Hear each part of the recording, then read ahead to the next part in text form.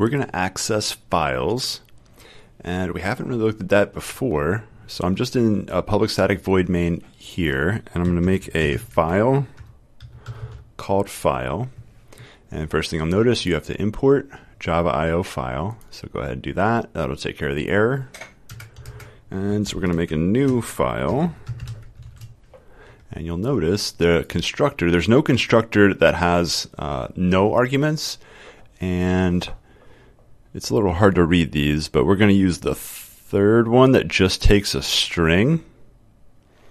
And it's going to be a file name. So you could use filename.txt. Let's just go ahead and call it something weird. I just had lunch.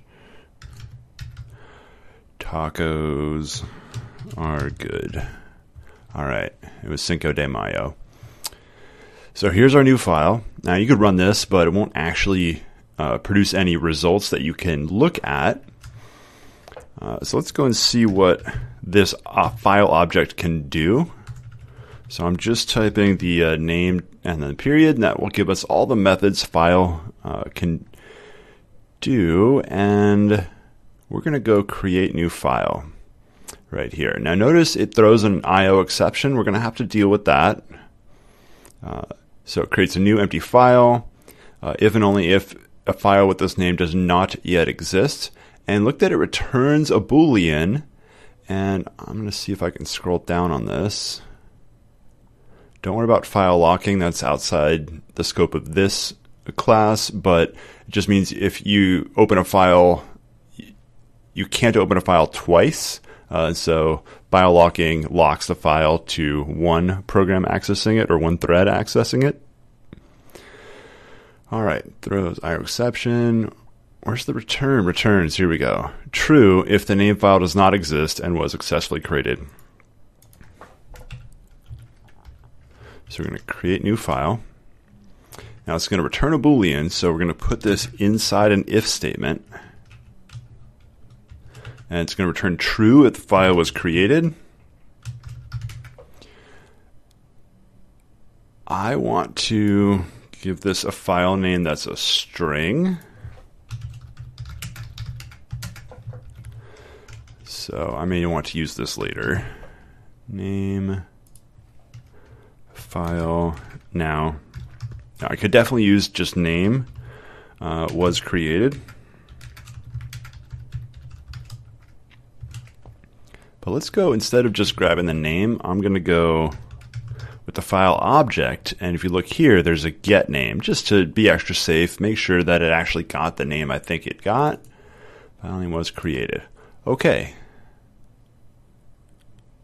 So here we have an issue. There could be an IO exception that occurred. And when might this occur? Well, if you don't have write access to the directory or the folder that this file is going into. And we're going to cover where this file goes and how to figure that out very soon. But there's a chance you tried to create a file in a directory you do not have write access to. And when I say you, I mean in this case, NetBeans. Or if you're going to run it from the command line, then I think that uses, I'm not sure, either the whatever Java process uses or your own user file access. But anyways, we have to deal with this. So you can either just declare you're going to throw it, or you can surround with a try catch. So let's go surround whole block with the try catch. So it's going to try to do all this. Now, technically, this is the only line that actually could create that error, but putting these in isn't the worst. The only bad thing about having these inside the try is you can't access file. I want to highlight what I want. You can't access file or name outside, meaning after the try catch.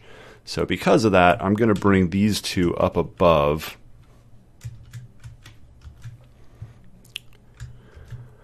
Okay, so we try to create a new file. Now, else, this means the file already existed. And I don't know why I'm not duplicating here. Come on. run.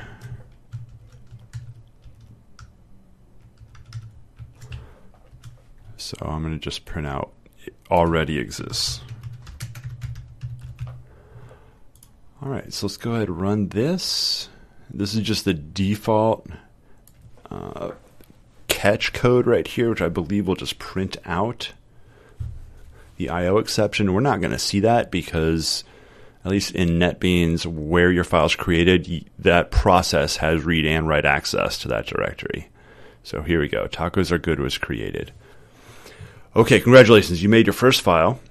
We're going to look at the absolute path in the next video.